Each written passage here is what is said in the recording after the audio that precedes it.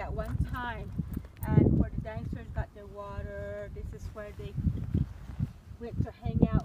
So this being a shallow sea back then, there was also ammonite shells. You know what an ammonite shell Ammonite. is like? Ammonite. Like, yeah, This is it right here, an imprint of an ammonite shell.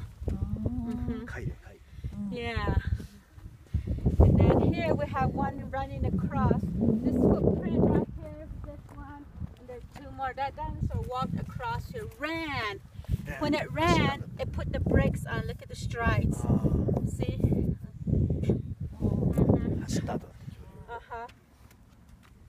here we have another Dilophosaurus.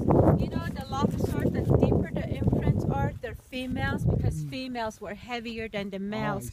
So this is a male Dilophosaurus. You can see the claws right here. You can probably like put your feet next to it and take a picture. That way you see the actual sizes on these footprints. So we see a lot of them. This is where it's mostly at in this area. So they start to develop like this. See, this is going to be another one. Look at, you can almost see the claws on this one. See, right here, right up here. So this is going to be a footprint again. So you know how it was windy yesterday? The sandblast, that's what helps carve out these footprints. So every month we find more and more. So then underneath this clay, there's a lot of footprints.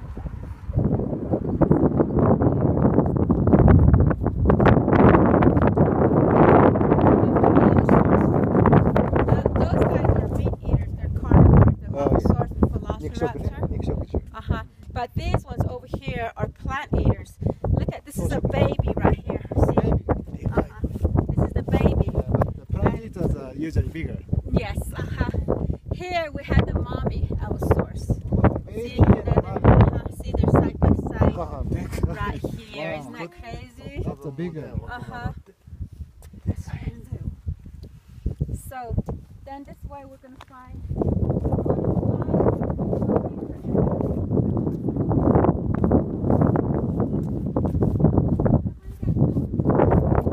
We just left from Monumental Valley.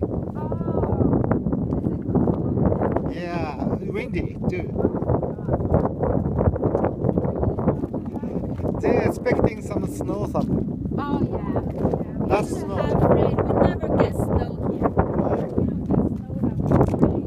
You don't get snow here?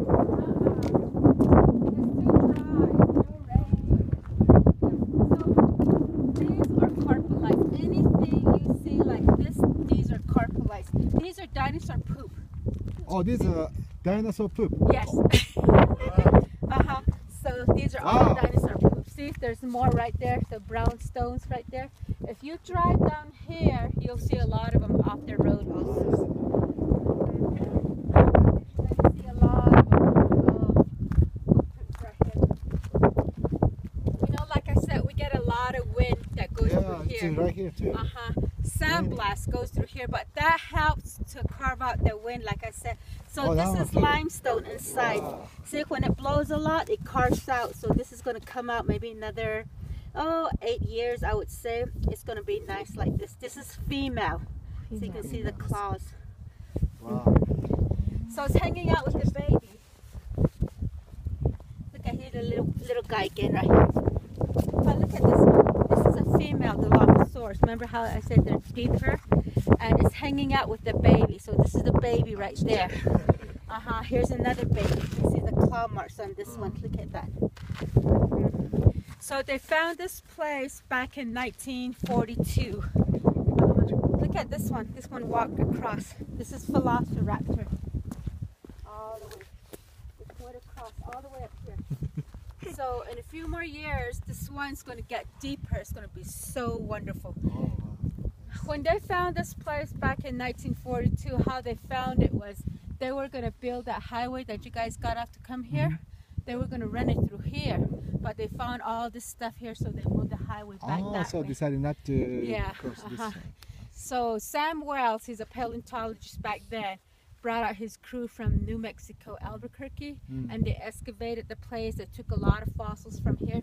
So right here in this area, they took out a bone.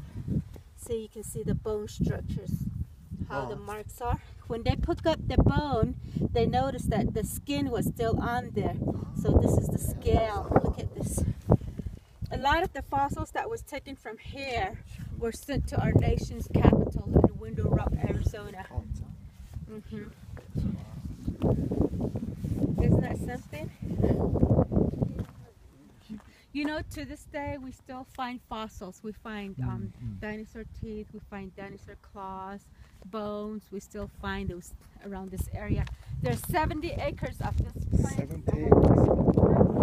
This is how they start developing. Look, these are the new ones that are showing now. See, this is this way, and that one's that way. So they start showing like this, and then you see a lot of them right in this area.